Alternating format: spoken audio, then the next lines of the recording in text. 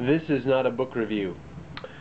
Hey, it's Chris Brogan from chrisbrogan.com. Walter Jon Williams put out the book This Is Not a Game, which is sort of like science fiction, but more like a real-time novel of social networking and alternate reality gaming. What's interesting about the book, it's a fictional book, it's pretty cool. It's a sort of a thriller wherein which there's all kinds of crazy stuff going on in the world, and you start to piece together that it might have something to do with the same company that's putting on these alternate reality games. Really strong female character in the book, really well written, has a lot of interesting things to think about, most specifically with could you take players of alternate reality games and weave them into real life tasks and real life things to solve. There's some interesting applications of this.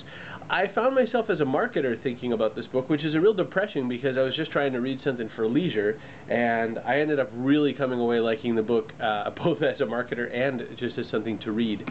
This Is Not a Game is very fast-paced, it's really good for the ADD crowd, and definitely worth your time. It's by Walter Jon Williams. You can get it pretty much anywhere.